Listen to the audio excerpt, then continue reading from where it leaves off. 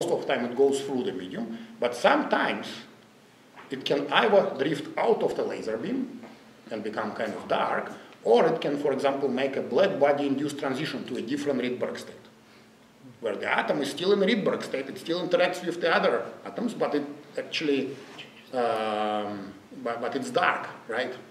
And so, and this is, these processes occur at random, and they basically cause fluctuations in the amplitude of transmitted light.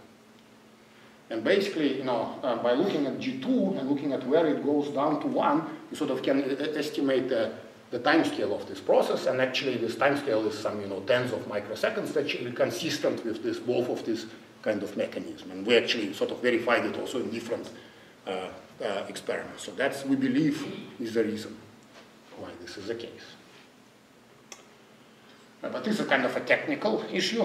I mean, this issue of this very broad correlation length is actually kind of a fundamental issue, because it's not quite consistent with our expectation of the blockade, Rydberg blockade, playing the key role.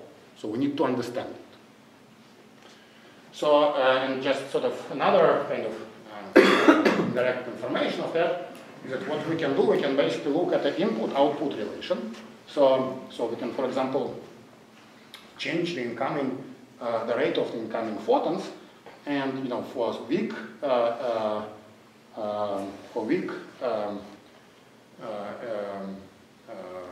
field, input field. So basically, the input-output is essentially a linear relationship. So that's kind of not obvious on this curve, maybe because, never it's linear. But then at around sort of 1 photon per microsecond, this curve saturates, and basically what we can do now is we can kind of look at this value of this, of the saturation rate. So basically look at how many photons, what's the photon rate which comes out of the cloud. And actually, if you take this photon rate and multiply this correlation length, then what you really see is that basically this number only depends on the ratio of the blockade radius divided by the transverse width of the beam. So it almost doesn't depend on anything else except for the ratio of the blockade radius, the size of our macroatom, to the transverse diameter of the beam. And so basically, when this blockade radius exceeds the transverse diameter, then this kind of this quantity kind of saturates, and it saturates at sort of a fraction of a photon per correlation length. So what does it tell us? Remember this picture of, so this is supposed to be a laser beam, which is it's not so. But remember this picture of atoms as a kind of as a balls which try to block the propagation of the flow of light in the pipe, right? So I said that when the effective size of the atom becomes larger than the focusing, then it's basically, then it becomes extremely nonlinear. One atom blocks the pipe. So it's exactly what happens here. So when the size of macroatom becomes larger than this kind of diameter of the focused beam, then basically what comes out at the end is the photon flux, which corresponds to a number which is less than sort of 1 photon per cloud. So basically what it tells us is that 2 photons cannot coexist in the entire cloud of atoms. So these are kind of experimental results. Now let me talk a little bit about how one can understand these results. Are there any questions?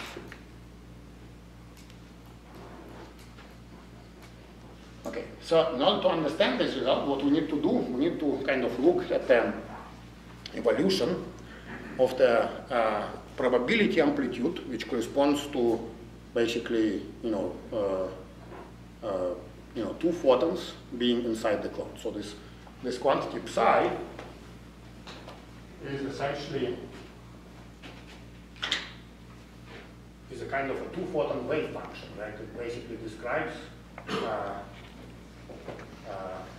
the probability amplitude of 1 photon being in position Z1, Z2.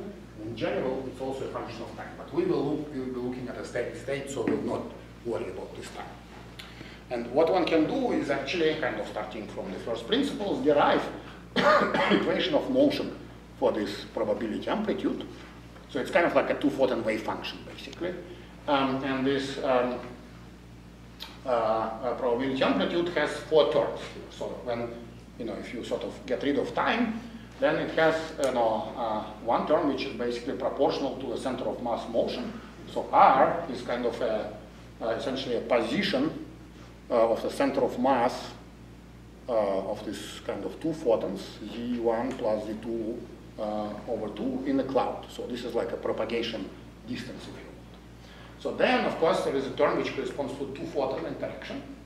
And then there is actually another term which corresponds, which is effective mass term, which is proportional to the kind of second-order derivative of relative position of 2 photons. So where do these all terms come from, right? So this first term comes from this kind of Rydberg-Rydberg interaction. So it corresponds to interaction between these two, and this corresponds to some kind of complex potential. So this is sort of what we expect. But then there is a second term. And so this second term is actually somewhat subtle. So it kind of corresponds to the kind of effective complex mass of these photons. And it actually emerges due to the EIT bandwidth. Remember when we talked about this adiabaticity, I mentioned to you that one key feature of the EIT is that it has a finite bandwidth. So this finite bandwidth basically corresponds to the kind of to the losses, for the fields which have, kind of frequency components which are away from the 2-photon resonance. So in fact, this is precisely the kind of physics which results in this effective mass. So, but basically, in this kind of theoretical framework, you can think about this propagation of photon pairs as a kind of, strongly interactive gas of massive photons. So this mass comes from dispersion, and the interactions come from the Rydberg interactions. So let me kind of now just, kind of step back a little bit and give you a little bit of intuition about what is this interaction potential between these two atoms. So basically, to understand where it comes from, we can just think about some simple picture. Essentially, suppose that you have one polariton, which is atom-like, where the excitation is in the Rydberg state, and suppose another one is approaching it. So what will be the interaction potential? Right? The way to understand it is to remember this kind of susceptibility which I have written down for you for EIT. And basically what will happen is that, so in this case, the interaction is essentially proportional to the phase shift that the second photon experiences, right? And it's, and basically this phase shift is due to the fact that this level, the Rydberg state for the second polariton, depends on the distance from the first polariton, right? This is basically a diffractive index which depends on the distance between 2 photons or 2 polaritons.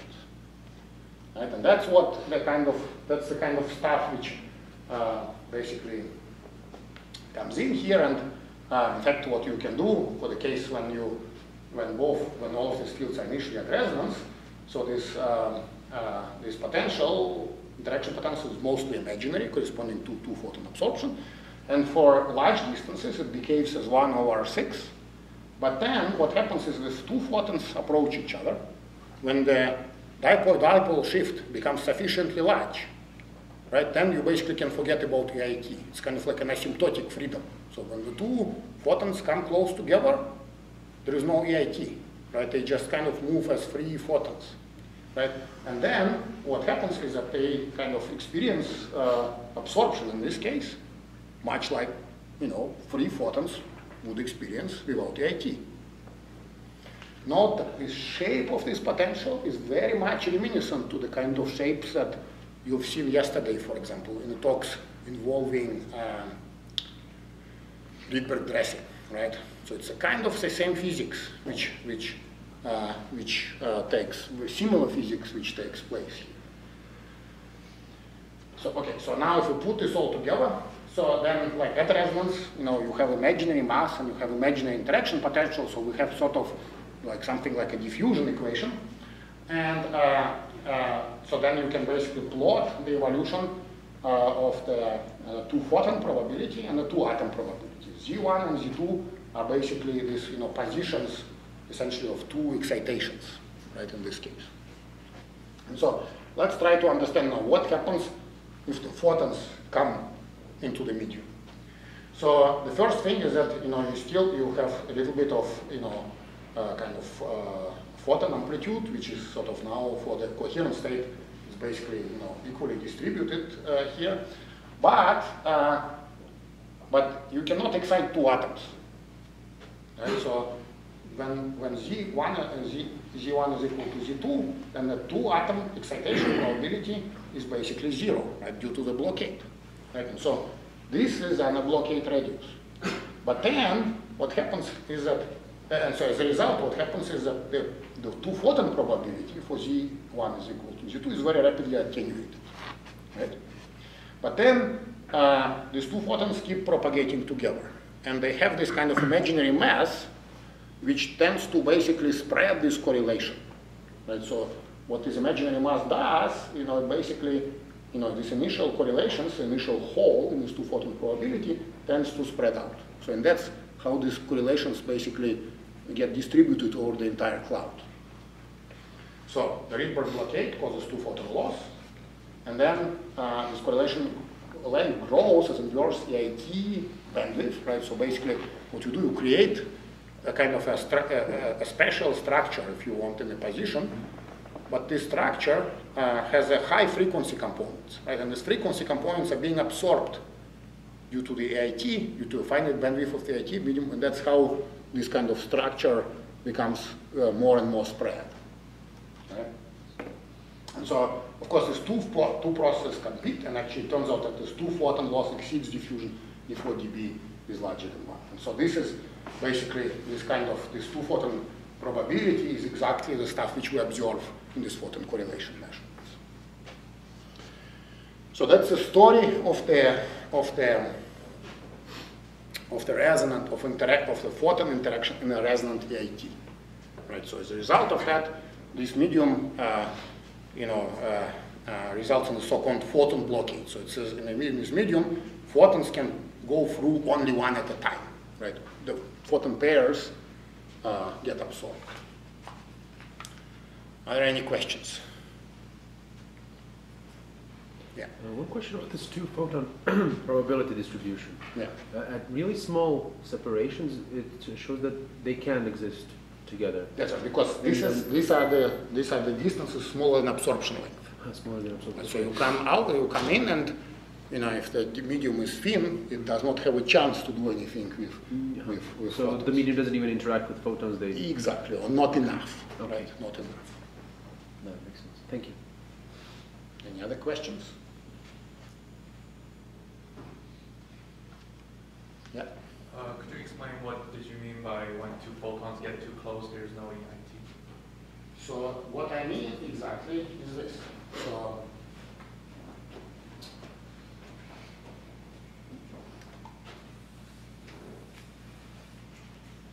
So suppose you have a situation.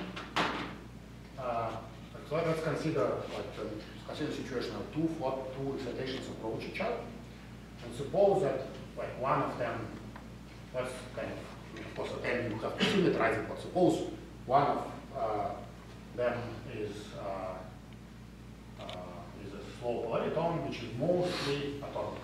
Okay? Then let's look at the other one. So when the other one approaches, and so this is, let's say, Z1. When the other one approaches it, what happens is that this state, the Rydberg state for the second polariton, experiences a shift, right? And what this shift does, it kind of moves this state R2, if you want, at the position Z2, it moves it out of the two-photon resonance. Right? And it destroys the EIT. So basically, at the end, when the shift is sufficiently large for this photon, you can forget about this coupling field. And so this photon starts traveling with the kind of velocity, which is no longer slow, but it also is absorbed like that. Right? So that's what happens. So, Pierre, what's our time?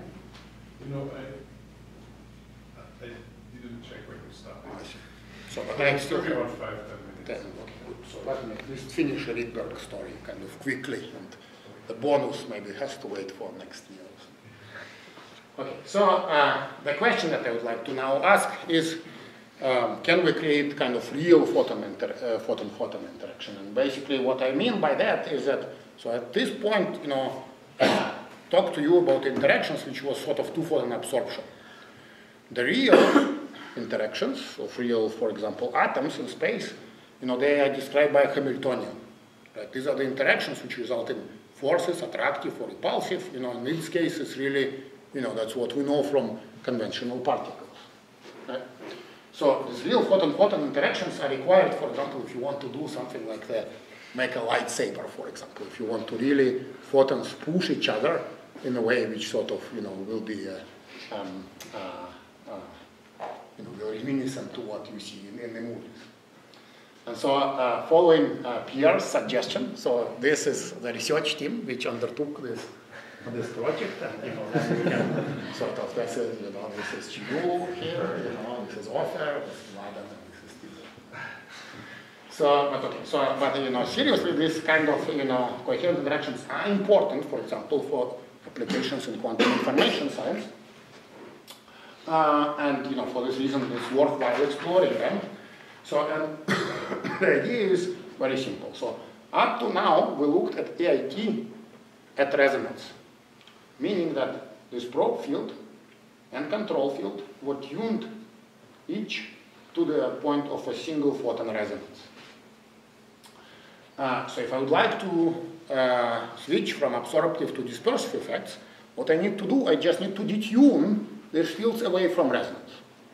And I will detune them in some specific way, such that I will maintain these two photon transitions so that I can still create this, excite these Rydberg polaritons, but you know, I will tune them away from resonance here, such that basically the dominant effect will be a phase shifts rather than absorption. And so here is the actual operating point at which we have done our experiment. So this is now the single photon absorption. The medium is optically dense here. So instead of working here, we will now work on the side of the resonance. So as a matter of fact, you know, we will pick here this point, and what these two curves show. So this red curve is like a two-level medium, and the blue curve is a medium where I apply the control field. Note that when the control field is applied, what happens is that absorption at this point almost practically does not change. Right? The absorption remains the same. This is a new feature, but at this point, the absorption is, you know, is the same. But what changes is the phase shift. Right? So this is really the key effect here. So basically, by going away from resonance, I can create the conditions such that you know, absorption does not change a lot, and the medium is still reasonably transparent, but there is a big phase shift associated with AIT versus non-AIT conditions. And now, what I can do, I can just take the logic, which I sort of presented before for resonant case, and extend it for off-resonant case. So the idea is the following. So basically, depending of how close two polaritons are from each other, I will either have AIT for both of them, if they are far away. So in this case, the phase shift or the effective potential will be 0, or if they are very close, and AIT will be destroyed, and basically, you know, I will have some phase shift for the photons, right? For the photons which are sitting on top to each other, you know, there will be some phase shift. That's the idea. So, as a matter of fact, in this case, okay, so in this case, what we hope, yeah? I have a question to the previous block. Yeah. So, in the absorption, where exactly is the two-photon resonance? Is it on like the crossover between the two-level system and the... Well, it's actually, okay, so that's a very, very good question. So as a matter of fact, the two-photon resonance for this case turns out to be exactly at this point where these two cross, these strings cross. And actually, if you think now, go back to the ideal EIT system, this is not the point where it should have been, right? So basically, for ideal EIT system, a two-photon resonance, you should have perfect absorption, perfect transparency right here, right? But what happens is that, in our case, this EIT is not perfect because there is a little bit of dephasing. So that kind of changes a little bit this kind of transparency. Then transparency occurs a little bit away from two-photon resonance. It's basically due to an interplay of EIT and AC Stark shift, right? So basically, in the ideal EIT, there is no AC Stark shift, right? Because there, the atom is decoupled. There is no shift. Right? But if EIT is not ideal, that's when this. So it's a kind of interesting point. Right? So ideally, of course, you'd like to operate further away from resonance, where there will be no losses at all, right? And then these 2 points will be essentially kind of identical, right? But because once you have finite, but that will require high optical depth. So for limited optical depth, that's a sort of a compromise. So we have a reasonably transparent medium, but we have a huge phase shift here. Okay. Okay, so now how do we measure this phase shift? So in order to measure the phase shift, you of course have to build an interferometer. And the way how we build this interferometer is basically by using polarization of light. So we have the situation that I've talked about so far involves basically circularly polarized light, which excited the atom. Basically, prepared in this kind of stretch state, and then, by with a blue light of opposite polarization, we'll just excite certain Rydberg sublevel. But what we can do now, we can, instead of using circularly polarized light, we can send in linearly polarized light, which can be decomposed on the sigma plus component and sigma minus component. And what happens is, due to the combination of, basically, magnetic field and also matrix element, so the sigma plus component essentially propagates through this medium with very little change. Right? So the sigma minus component here will kind of serve as a reference for us to measure the relative phase shift between sigma plus and sigma minus. Right? So basically, you measure a phase shift between sigma plus and sigma minus by looking how the polarization rotates. Right? It's a polarization interferometer. And of course, then what we need to do is we need to basically analyze this polarization. This is done with the sequence of 2 wave plates. And then in addition, we have basically a polarizing beam splitter, after which we can make this kind of photon correlation measurement. So the kind of novelty of this measurement scheme is that it combines the polarization kind of interferometry with these coincidence measurements. Coincidence measurements is what we need to really look at quantum effects, at the effects of photons traveling simultaneously or not. Yes? So the sigma minus component is not traveling under EIT conditions, is that right? It is not traveling under EIT conditions, but remember we have this detuning here. Right, so it's basically, it's absorbed very little, and it has matrix element, which is like 10 times, 15 times smaller than this one. I was just wondering if the two polarization components are traveling under different group velocities. Yeah, and they do travel, it's in fact indeed the case, and there is a consequence of that. The consequence of that, basically, so if we had a perfectly stable laser, this wouldn't matter, but our laser, has some fluctuations, and basically the group delay the group delay difference in combination with fluctuation results in dephasing. And we will see a consequence of that shortly. Any other questions? Okay, so let's now go back. So this, using this method, which I will try before, what one can do, one could here calculate the effective potential of photon-photon interactions as a function of the photon separation. So in this case, I think, so this is sort of close to the experimental conditions. So basically, in this case, most of the potential comes from this real part of susceptibility. So this mostly is a conservative potential, right? There's a little bit of two-photon absorption, but it's a small effect combined with this. So in this case, as expected, we immediately can measure conditional phase, right? So basically, what this plot tells us is, so it's a measured phase. So if the two photons are sitting on the top of each other, they pick up the phase, right? And they pick up the quite substantial phase, exceeding pi over 4, right? So this is a phase which is accumulated only if I send two photons and they travel together, right? If these two photons are not traveling together, if they are separated by some distance, as if they emerge, for example, from the atomic cloud separated by some certain time delay, right, this phase basically goes to 0, as it should. So this is an example of the measurement of conditional phase. Okay, now this is, once again, is something which we expected. But of course there is some subtlety here. So if you have a situation, if you have two particles,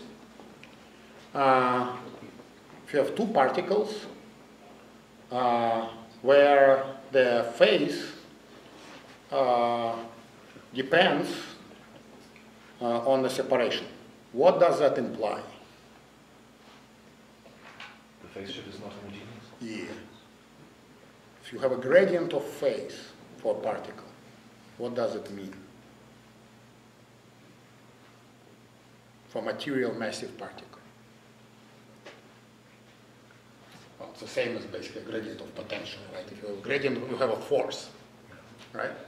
So the fact is that since we have now a gradient of phase or gradient of a potential, this should basically result in conservative force between the photons, and in this case, in fact, this force is attractive. Right? So if you have two photons which travel with an attractive force, what would you expect to see? That the probability of having two photons at the Would same time increase, has- exactly. So, and indeed, this is precisely what we observe. Right? So what we observe is that if we change the tuning from 0 to value larger than gamma, then the anti-bunching turns into bunching. And as a matter of fact, this bunching has a kind of, very interesting, this kind of cusp type shape behavior. So basically, so let me kind of ask now the kind of, let's try to develop this analogy a little bit more. And let's consider the following question. So what if you have two particles, which, for example, in one dimension, right, which have an attractive potential with each other. So suppose that this potential is a delta function. So it turns out actually, effectively, you can treat, for our conditions, you can treat this interaction potential as a delta function. So what will happen in this case? So if you have, so basically, for two particles, you can always go in the center of mass frame, so it becomes like one particle, right? The relative motion is one particle, and suppose that the interaction potential between these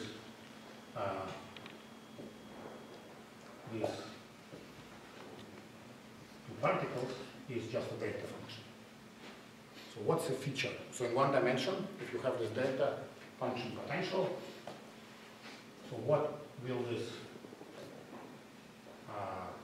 kind of system have? So it's V. So what's the spectrum of this kind of system? So it's a quantum mechanics. So that's actually something that you have to know in life beyond quantum optics. So what's the spectrum? So what kind of states are allowed in this potential? So there can be some continuum, right? So if you, if your particle is a high energy, right, there are some continuum states. Right? There is a bunch of continuum states, and there are some bound states. Just two of them, one to left, one to right, and just decay. Yes, you saw. As a matter of fact, there is one bound state. Yeah. Right? There is one bound state. And for this bound state, how does the wave function look like? Exponential decay. Exactly. So this wave function, so let me take a different color. So this wave function will actually, if I draw it here, will look like exponential decay, right? Because basically here and here, exponents, so the exponents and sines and cosines which are out. Right? So that this wave function will have this kind of cusp-like behavior. Right? And so, and in fact, this is precisely the kind of behavior which we're starting to observe here. So in fact, it turns out that in this case, the dynamics is dominated by these two photon bound states. So essentially, what happens is that basically when you start this kind of propagation, so basically you start with the coherent field where these two photons can be distributed kind of at random distances from each other, and basically this kind of propagation corresponds to a kind of projection of this initial wave function, flat wave function, into both bound state and the continuum state. But these two bound and continuum and scattering states, they have different phases. And so basically then as the system evolves, what emerges is something like this. So basically this two photon, the initial flat probability amplitude gets kind of eaten up here on the sides. So on the sides here is below unity.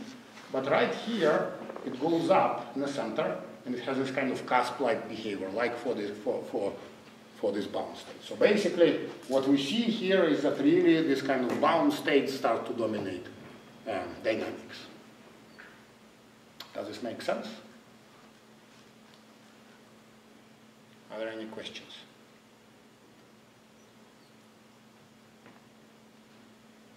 So should I check how awake you are to ask you a question? So, okay, let me do it. I think we learned enough to start thinking about subtle things. What you could maybe now ask, or what could one ask is, wait a second.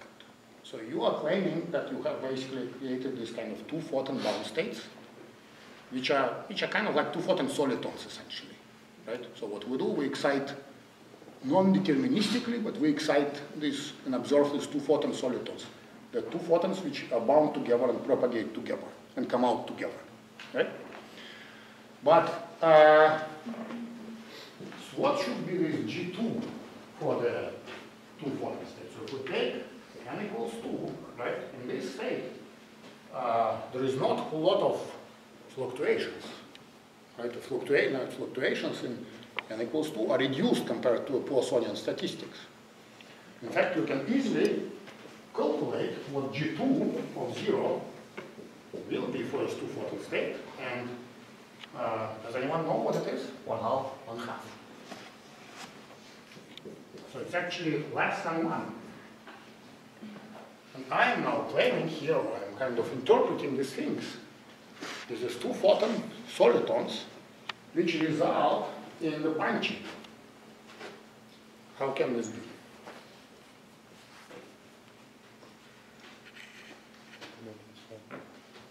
Any thoughts?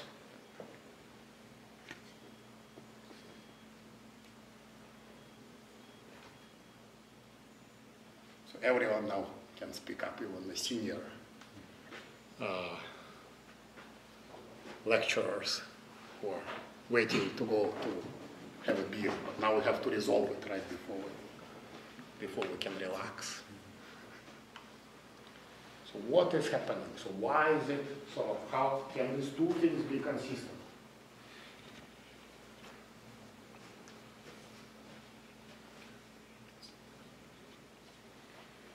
This is actually, so any ideas?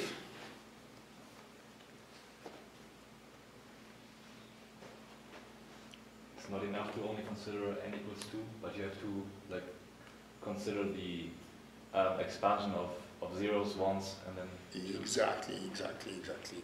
That's exactly the point. So basically, so when I created single photons, I had, the situations where sometimes I had vacuum, sometimes I had one, but never two, right? So, but now I have this situation where I send these photons, let's think about kind of a pulsed case, and then what will happen is that, sometimes there will be vacuum coming out, right? Or sometimes maybe there are ones, or sometimes there are kind of photon pairs. And what I'm saying here is that somehow I try to preferentially create photon pairs, right? So one could think about this kind of state as approximately a state like this, which basically will have a vacuum plus, with some probability, the photon pair. So what will be the G2 for this kind of state? Right? The G2 for this kind of state is something that you can calculate easily. So in fact, what will happen is that the numerator, so these two operators will just annihilate this pair of photons. So in the numerator, I'll have something like eta squared. And then in the denominator, I will have eta to the fourth power. Right? So basically, if eta is small, this G2 will actually go to infinity. And the reason is actually quite simple. So now I have actually enhanced fluctuations compared to the coherent state. So now the while is 0 or 2, right? So I have basically fluctuations, additional fluctuations compared to the Poissonian case. And this precisely is exactly what is the reason why this G2 is enhanced here. So in fact, the more you bunch, the higher will be G2. There is no limit. G2 can basically go to infinity in principle. Okay, so I think maybe I should really wrap up slowly. But so one last thing, just kind of mentioned briefly. So one could of course ask the question.